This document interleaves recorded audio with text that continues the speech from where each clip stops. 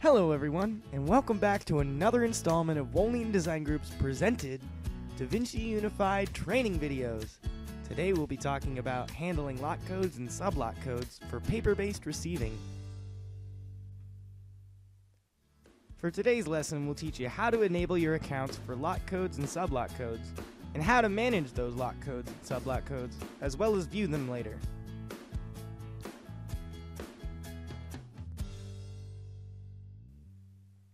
Before we continue, be sure to have checked out these previous videos to help as we glide through some of these topics in this lesson.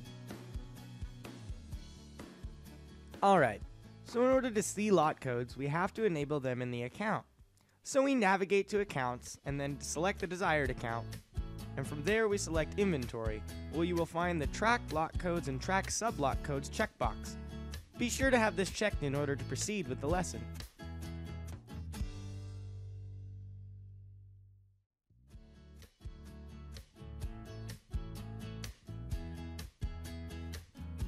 Now that we've enabled them, it's time to show you how this comes into play during paper-based receiving.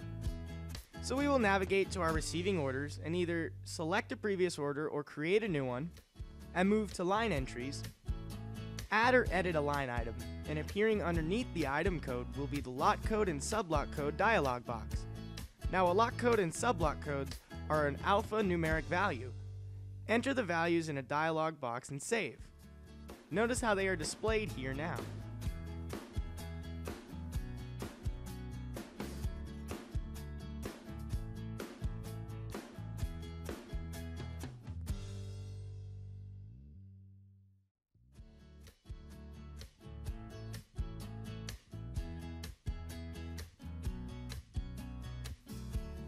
Now, once we've changed the status to received and saved, we can take a look in Item Inventory, where we can see the lot codes and sublot codes displayed in the inventory detail.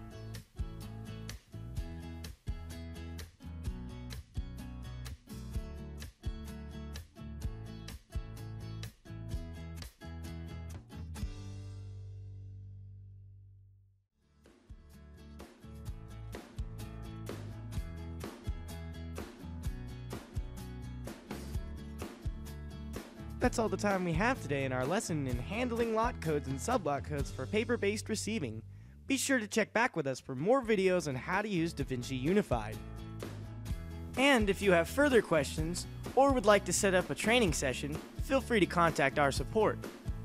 Or check out our detailed documentation online. Thanks for watching.